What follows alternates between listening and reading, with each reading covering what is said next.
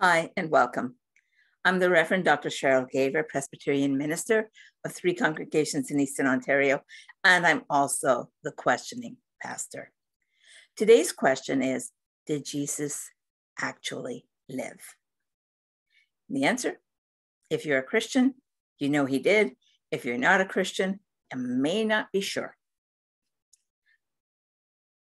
In the 19th century, I'm sure people have been asking the question for centuries, what evidence is there of Jesus? But in the 19th century, there was a quest for the historical Jesus. And they were trying to figure out what evidence do we have that supports Jesus actually lived? And then what did Jesus actually do or say? Can we go through the Gospels, the New Testament, but specifically the Gospels, and sort out what are true sayings of Jesus or true teachings, and what parts have probably been added by the early church? And that quest for the historical Jesus is really important because we don't want to believe in blind faith. But at the same time, there's a danger about it. And the danger is we start focusing so much on details about Jesus's life that we forget the most important thing is what Jesus was teaching us about God, about life, about ourselves, about what God wants from us and wants for us. So we can focus on the messenger to the point that we forget about the message. But at the same time, if the messenger is false, if the messenger didn't live, then our faith is false. That shocks you. But no, that's what, Paul writes is, if Jesus didn't actually die and was resurrected, then our faith is in vain. And basically, we should be a laughingstock to the world. But if he did die and was resurrected, then the whole way that we look at the world is changed. So the question of whether Jesus lived for real or didn't is important. But we have to remember to balance it with, what is he there to tell us? So let's start with what the Bible says, and focusing specifically on the New Testament. How accurate is the New Testament? Well, we know there's places where the New Testament isn't completely accurate. And that's one reason we're not sure just when Jesus was born or even just when he died. So Matthew places him in the time period of King Herod. And Luke places him in the time period of the Romans, when Quirinius orders the census. But when Herod was king, the Romans didn't have power. Yes, Herod was a puppet king for the Romans, but the Romans didn't have any authority to call for a census or anything like that. And we have dates for Quirinius, and he's not at the time of Herod. So we've got a problem right there where some of those details don't mesh up. Maybe we're making the wrong assumption that it's not Herod the Great, that it's Herod the Great's son, Herod. But the Romans kicked him out of power, and that's when the Romans took over. So we still have that conflict between the two. Okay, so we know that the New Testament is not 100% accurate. But it is informative enough that if you want to know what's going on in the first century in Judea, Rome, whatever, you have to learn. You have to read the New Testament. You're going to find out about groups and factions within Judaism, the Sadducees, the Pharisees. What are they teaching? What do they believe? How are they relating to each other? What are some of the politics going on in the religious area? And what about the Jews in diaspora, which means the Jews outside of Judea? What are they going on? How are they assimilating or resisting assimilation in other communities? The New Testament gives a lot of information, and Jews read it. They're very knowledgeable about it, at least Jewish scholars are. And because it gives them a window into their own. So the New Testament may not be 100% accurate, but it is extremely informative. Okay, that still doesn't answer the question, did Jesus actually live or not? Do we have sources outside the Bible that tell us about Jesus? And the answer is yes, we do. Tacitus is a Roman historian, and he talks about Jesus. And Josephus is a Jewish historian. He talks about Jesus. And there's rabbinic sources talking about Jesus. So we do have references to Jesus from non-Christian sources. Now, if you look at the dates, many of these sources are after Jesus lived. They're not contemporary. They're later, maybe even 100 years later. Isn't that a problem? Well, yes, in one way it is a problem, and in another way it really isn't. Christianity spreads, and it spread to Rome, it spread to other parts of Asia Minor. And so, the Tacitus is in Rome, and is, who are these Christians? What are they? And the message, the information he's getting is about Jesus.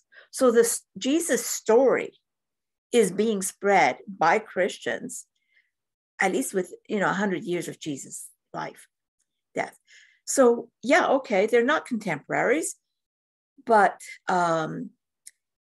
it shows us how old the Jesus story is and how people believed that Jesus actually lived. There was a man named Jesus and he did these things.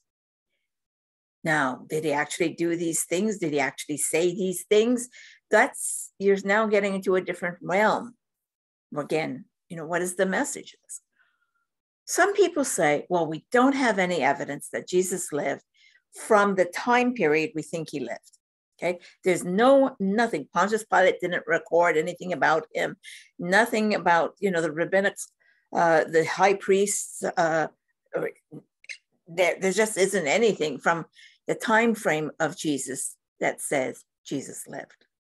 So that's proof he didn't live. No, that's not proof he didn't live. Sorry, that's proof that we have no sources.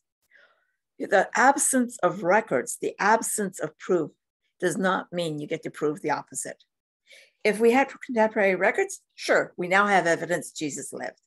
The fact we don't have contemporary records, it does not prove he didn't live. It proves we don't have records. Okay, so let me explain what I mean.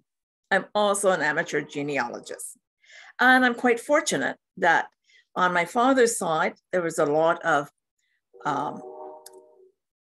aristocracy, upper class, I would say low nobility.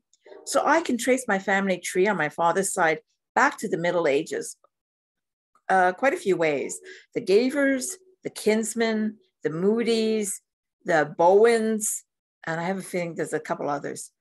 I'm not sure about the Freemans if they go back that far, but they go back, Kinsmen go back to the 1300s, Moody's go back to, I think, just before 1000, Gavers again, just before 1000. So lots of records, lots of evidence, where they lived, house sales, business sales, travel records, wills, all of that stuff very recorded. Great. I go back to my mother's side, and yes, the Spanglers and Spanglers go back to Germany and to the Middle Ages, but her maiden name was Lasure, Lasure. And I go back to Morton was my grandfather, and I think his father was William Johnette. And then maybe I might have my great-great-grandfather's name, but I don't have anything more. I don't have my great-great-great-great-great-grandfather, nothing. No evidence that they lived. And the same is with the Cain family, C-A-I-N, same thing. I only go back to the 1800s. Does that mean they didn't live? No. Well, you don't have any records that they lived. There's no records, wills, or proof of sales, or mention in local histories. So how do you know they lived? Because I'm here. Okay.